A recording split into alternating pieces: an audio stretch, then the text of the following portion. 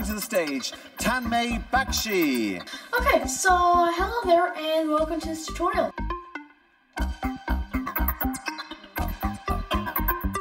Well, it actually started when I was 5 years old. I was in senior kindergarten, and I would always watch my dad programming, because at 5 years old I didn't have much to do. You know, that would always fascinate me, how a computer could do something like add numbers or display something on the screen. And so, you know, at 5 years old, that was like magic. The bond between him and me is, in fact, the programming. He was 9 years old. He was knowing more of programming than I did. And eventually, once I sort of, understood basic programming concepts, I started using the internet as a learning resource and submitted my first iOS app to the App Store on February 14th in 2013 called T-Tables, which helps you learn your multiplication tables. Tanmay, as a 12-year-old, I don't think I've ever come across a 12-year-old with this amount of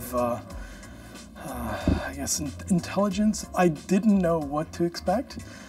When he first came in, I was in Las Vegas and saw him on stage at Interconnect, and I was very impressed with how much he already knew.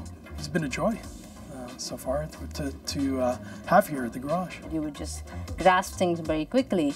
So Tanmay has been very good at that. He not just like grasping and actually going and building it. So if you like steer him in the right direction, he would just like start running very fast.